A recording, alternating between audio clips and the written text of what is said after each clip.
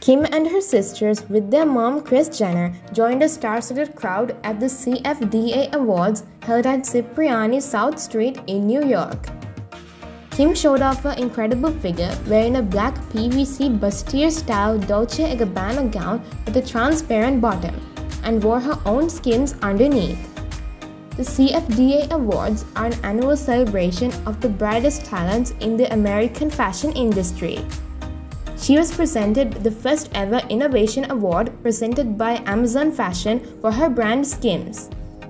We have put a strong emphasis since our launch on continuing to shape the industry to embrace size equality and diversity as a fixture, and not just a trend, and I see so many of you are doing just that, Kim said to the audience while accepting her award.